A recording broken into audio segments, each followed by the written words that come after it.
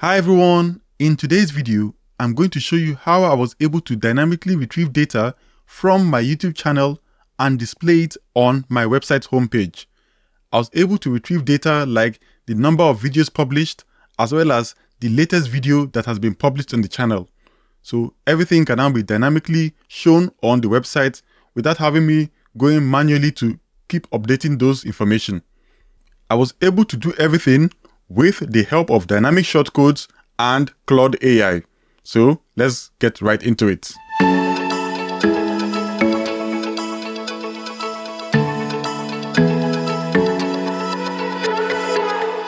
The shortcode types used in today's video are the API shortcode, the build URL shortcode, the cache and the get cache shortcode, then the options, the set and the get shortcodes. Now let's take a look at how I was able to incorporate everything to do the dynamic retrieval. So let's jump right into it. To use the YouTube API, I'm assuming you have your Google account and your YouTube channel already created. So here is a documentation for how to use the YouTube Data API. I'll leave a link to it and other documentation in the description so you can go ahead and check them out. So basically what you need are your Google account. Then you need to create a project in the Google Developer Console and you create your credentials. So you generate your API key. So all of these, if you follow the documentation, you're able to create those. Then this is where it will lead you to take you to the API library. And what you need here is the YouTube Data API version 3. That is where you go ahead and create your project and assign the API keys. Then the next thing you need to know is how to actually generate the URL for your get parameter. And I'll leave a link to it in the description as well. So this is where you can get the code snippets. All you need is you have to just find out the exact one you need. Most times we'll need the search. That's the one we'll be using. And the other ones, then we use the method as list. And you can go ahead and see how to generate the URL from here. But to save ourselves the time, I already went ahead to ask Claude to generate the URL for me, which we'll take a look at now. And this is how the URL looks like. Basically, it is quite simple and you can just use this within the API shortcode and you get it all done. So what we have here is this URL. So this is the base URL. It stops at the search. Then we have our URL parameters. The ones we need are the path equal to snippet. This just retrieves the details of the video. Then you also need your channel ID, which you can get when you go into your settings. So you go to your YouTube channel, you go ahead and customize your channel. And when you go ahead and search the URL, at the top of the page, you see that URL. That is your channel ID. So you just copy that. Then we can come back to the Claude AI and we continue from there. So the other thing we need here is max results equal to 1. So basically all we need is just to use this URL in our page and just replace the channel ID with our own ID as well as the key with our API key. So let's now jump into the back end of the website and see how everything was set up. So here we are on the back end. And this is the final result of the shortcode. But don't worry, we'll go through it step by step and I will show you how everything was built. So here we have a blank one and I've just given it the name of YouTube-API. This is under dynamic shortcodes and then power shortcode. And then I went ahead and I created a new shortcode. So the first thing we need to do is actually bring in our URL. So I'll go to Claude and copy that URL that was generated for us. Then I'll come back and then I paste it. So we have our URL here, but this is just a URL. We need to now actually do something with it. So to do something with it, we need to use the API shortcode. So the API shortcode is just come to the beginning and we start with the curly brace and say API colon. And at the end, I'll close the curly brace. So we started with the API. Then to make this look nicer, I'll use the build URL especially because I have some options pages and other things to hide my key. So that's why we're using the build URL, because that helps us to add in any kind of parameter using other shortcodes. So starts with open the curly brace and say build -URL : and I'll close the curly brace. So now we have everything set up. Now let's actually start building the URL. The way build URL works is that first we'll define a base URL, which is everything before the question mark. And then after the question mark, we'll delete this question mark and replace it with an @ symbol. And any ampersand, we'll replace it with a space or a return key. So first, we'll take this question mark away. So let me put that in a new line first. So this first base URL, what I'll do is wrap it in quotation marks because it's a string. So I'll just use maybe a single quote. Then the next thing is the URL parameters. So like I said, replace the question mark with an @ symbol. Maybe I'll just put in a new line. Then any of these ampersand, I'll delete those and put a space. Same thing with the next one. So for the max results, then the order, the type, and the key. So we have the first step done. Let me indent it. Okay. Now we have to replace these two things. So the channel ID and the API key. The channel ID, we can get it from our YouTube channel. So I'll just copy that, come back and replace the whole of these with that channel ID. Then I'll just make sure I put it in quotation marks as well, because it is a string. Then the next thing we need to do is put the API key. But because I don't want to show you my API key, I added that already to the website, but I hid it in an options page. So I'll just go ahead and retrieve the options page. And the key for the options page was just secret_YouTube_API. So I'll just copy that. Unfortunately, I can't show you the options page, but basically it was created using Jet Engine. So let me go ahead and paste that here. I can wrap that in double quotation or nothing. Let me just put double quotation. Then let me indent it now. I see now the indentation works perfectly. That means there is no error. So now that we have all of these, we are good to go. But this is for the API. The trouble with API is that it will keep running every time. So to save ourselves the trouble of having to run this thing every time, because we have a quota, YouTube will only give you a certain amount of quota to be able to use their API. So to save ourselves stress, we can now wrap this in a cache shortcode so that it only runs once and then the result is stored in a cache. So how do we do that? Just simply come to the beginning and we'll say cache. We'll give the cache a key. So let me just say something like David. Then this is going to be the whole thing that's going into the cache. So let me just put that maybe in square braces. It's not necessary, but I'll just do that.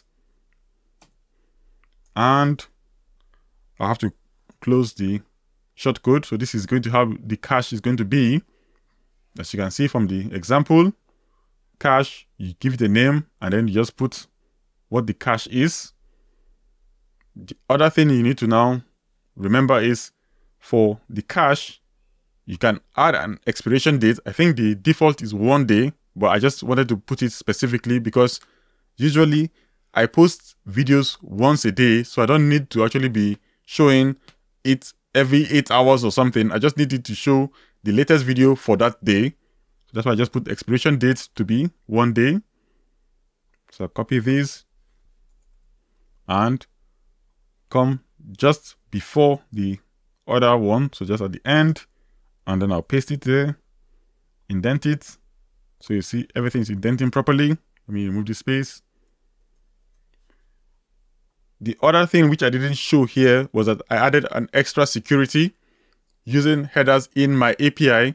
So when I was creating my API in YouTube, I decided that it should only work for a certain domain. So it only works for my specific domain and my subdomains. So with that, you need to add an extra header. So this is what I added here. As you can see, at headers equal to you have to define a referrer. If you don't define the referrer to be the URL that was set up, it will not work. But if you didn't set up that restriction in your YouTube API, then you don't need these headers. This is from the YouTube documentation. They say we have to add headers for the referrer. So that's why I added it. And so I'm just going to go ahead and copy this. All of this will be in the documentation for the API, and I will leave a proper written documentation for you to go and follow along if you don't want to watch the video. That will be published after this video has been released. So let me just copy that, and I'll go ahead and I'll paste it within this API URL. So after the build URL, then I'll just paste this in. So just before the end of the API and after the build URL. So that's it. Paste that in. And that's about it. So now I can indent again. Make sure everything is aligned properly. So yes, it is closing at the right point. Let's go ahead and see the actual example, see how it is. Same thing. So this is how everything is set up. Now let's go ahead and see how we can actually use this in production. So let me save this, save changes. Then I'll go ahead and copy this power shortcode, Ctrl C, and I will remember the name of the cache. The name of the cache is David. So now I'll go ahead and open a blank page, and we'll try to use this in that blank page. So let me go ahead and create a demo page. So I'll say create page, and I'll just call it demo API, publish it, publish. Then we'll go ahead and edit it in bricks. So here we are in the builder. The first thing we need to do is actually bring the result of that API call into the page. So what I'll do is I'll use a code element. We'll delete everything there. I want it to be executed. And I want to pass the dynamic data, yes. Suppress any errors and render without wrapper. Okay. Then what I just do is put it in a comment. So I just put the comment symbol. Doesn't really matter. Then what I'll do is bring in the shortcode into the page. But what I want to do to save myself some stress is now set that into another variable, because working with a power shortcode is a bit tedious. So what I'll do is put this into the page, but then set it to another variable, and then I can now manipulate the other variable. So I'll use the open and close the curly brace and say set colon, and I'll give a variable name that I'm going to be using in the page. So say maybe something like YT, and I'll now set the power shortcode to be into this variable. So paste that power shortcode name. This was the name I copied from the power shortcode. And finally, for the shortcode to actually be used on the page, you need to use this parameter called @value with the exclamation mark. What this does is that rather than returning the output of the power shortcode as a regular string, it returns it as a value which can now be used in another shortcode. That's why we use this @value with the pipe symbol. Okay. So what I'll now do is to make sure that this is working, I'll now use the get parameter. So get the name I put, YT, and I'll use maybe the dump R. So pipe symbol, DUMPERR. Save it. Sign the code. Save it again. Okay, then I'll go ahead and preview on the front end. Before we continue, sorry, there was a bit of an error. I had to replace the quotation marks with square braces for the options page. If it was a simple string, then the quotation marks would have been okay. But because it is a shortcode that is running within another shortcode. It wasn't running properly. I had to use square braces. And because it was already in the cache, I just changed the name of the cache. But that's all that we needed. So now let me go back to the page and then I'll preview it. So now you see this error. It's not actually an error. It is from the dump. And when you open it, it helps us to format the API call. That's why I like to use the dump R. And you get it in a nicely formatted way. So all you have to do now is retrieve the values from this array. So as you can see, let me just zoom in a little bit. The main things we need from this array are the total results, which is the total number of videos published, that's 83. Then we need the other things, which are the latest video. So this is basically the latest video. This was the live stream I just did recently, and the description and everything from here. So all you have to just do is start getting the values from the array. So let's now get this value. So it is within the snippet name. So this is the key and the value. When you see this equal to and greater than, it is showing you that this is the key name that we need and this is the value. So let's start from the beginning. So we have an array and these are keys value pairs. So all of those, if you want to now retrieve this value of this total results, we need to now see the key is page info. The value is another array. So you have to go to page info, then get into the array and then get your value. So let's see if we can get that one first. So it is page info. So I'll copy this. Then I can come to any text on my, or any element on my page. So let me just use a basic text. Then all I have to do is down say get cache column, because that value has already been retrieved on the page. You can use get cache, or we can use any of them will work. We can now start getting from this code, because I've already set it into a variable. We can now start using this variable however we want. So I'll say get YT. So you can either use the get cache, or I'll just use get YT, then double pipe symbol to try to access the array. And what I'm looking for is, let me just remove all the spaces. I'm trying to get the page info. So let me paste that. And let's see if I actually did it well. So I'll just put pipe symbol, single pipe, and dump. Then I'll save this. Then I'll preview it on the front end. So let me just go ahead and press Ctrl K and preview on the front end. And as you can see, it retrieved the array, which is total results 83 and the results per page 1. So now I want the total results. So what I'll do is first access the array and then get the total results. So let me come back. So what I'll do, I'm trying to access the array. So now let me remove this dump, put the double pipe symbol, and I'll paste that. Save.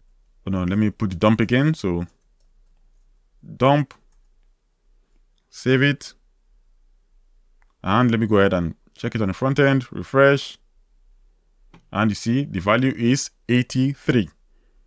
Let me put it in a section so that it's in the center of the page. So just wrap it in a section, drop the basic text in there. Okay, save it now. And we go back and refresh. See, 83. That is the value of the total number of videos that were received. Let's go ahead and see how we can retrieve other values. So come back to this dump R. Look at the array again. So we just follow it in line. So this is the line. As long as it's in the same line, we don't need to access double times. So we just keep going down. And what we're getting here now is items, okay? And let's see. So within the items, so this is items. It is now inside our array. Within the items, we'll go to 0. So there's items, double pipe symbol, 0, double pipe symbol to access this 0. And finally, we get to, let's see, snippet, double pipe symbol. So let's just go it in order. So come to items, copy that. Let's go and duplicate this basic text. So duplicate. So we're starting from the get. Let me just delete everything. So it's get column YT. Then I'll put the double pipe symbol. Let me remove all the spaces. And the first thing we're looking for is the items. Okay. Let's go back. So now I've accessed the items. The next thing we're accessing is the 0. So come, double pipe symbol, 0, double pipe symbol again, because we're accessing another thing. So we've accessed the 0. And within that 0, the next thing we're accessing is the snippet, because I'm trying to get the title, description, and other information. So copy snippet, paste it, double pipe symbol again. So now that I'm inside the snippet, what do I want to get? I want to get the title. So the title, copy, and paste that. Let's save it and see if we get the actual value. Come to the front end, refresh, and you see this is the value, which is DD Live 10, Live Dynamic Shortcodes. And the beauty of this is that because we've already saved it in a cache, we're not running this call multiple times. It's only run once, and that's it. So we are saving on our API calls for the YouTube channel, because the search within the YouTube API takes a lot of credits. So if you do like about, I think 5 or 6 searches, that's the end of your quota for the day. You have to buy extra quota, or you've used up your free allowance. But see, I can keep retrieving multiple things because I've already retrieved the value and I've saved it in the cache. The cache, I've put the expiration date to be every day, so it will only be cleared out on a daily basis. You can use the delete cache if you want to quickly delete the cache, but you don't really need to delete the cache. You just let it expire and then it will regenerate for the next day. So that's how I got the value for this one. So we can now start using all of these values inside different elements or widgets that we want. And it's not only restricted to the bricks builder. You can use it in Elementor, you can use it in bricks, in breakdance, even in Gutenberg. So that's why I also pair it with GreenShift, and it works with GreenShift. The only thing that you need to watch out for is that a lot of times it will not show up in the builder. So that's the only downside for now. It will only show up on the front end. So you have to open a separate page and you'll be doing the live refresh so that you can see what it looks like on the front end. So if you are okay with that, like I am, I don't really bother too much with what is shown in the back end, because I know sometimes it doesn't show up properly in the back end, so I'm used to it. I just open another page where I look at the front end and I look at the back end while I'm editing, just like as if I'm writing code myself. But yeah, this is how it is with dynamic shortcodes. And you can do so many things with this dynamic shortcode. So let's say, for example, you wanted to hype up this value a little bit. You can now come to this value. I'll come to the front end. Let's go back to this first code. And what you can now do is you can do some kind of like addition or multiplication on this one. So let's say I want to pretend. So I'll just put the multiplication, put the column, and say I want to multiply the whole of this code by 2. And then I'll close the curly brace, save it. And let me go ahead and preview on the front end, refresh, and see, I get 166 because that's 83 multiplied by 2. So you can do some other kind of tricks on the shortcode itself to retrieve some other fun, fancy data if you like. So that's how I was able to build my front page of my website. So let me go back and show you the front page. And as you can see, this is the value, 83 videos. And I was able to use dynamic shortcodes as well to tell us how many written articles that I wrote for the page. And I'm always retrieving the latest video in the page without having to actually write it myself. So you can click on the YouTube video. You can see the title. I can add some other extra data, which I didn't add here. You can put the description and other things like that. And everything just pulls through successfully. So yeah, that's it. Thanks for watching. I hope you've enjoyed the video. I'll try to break down some of these other shortcode types for you in the future and how you can use them. If you have any questions, please do leave them in the comment section and I'll try to answer your questions as best as I can. And if you're using dynamic shortcodes, let me know in the comments if you're using it. If you feel dynamic shortcodes is over the top and you have a better solution, please also let me know in the comment section so that I can go ahead and check out your own solution. So thanks for watching and I'll see you in the next one. Bye.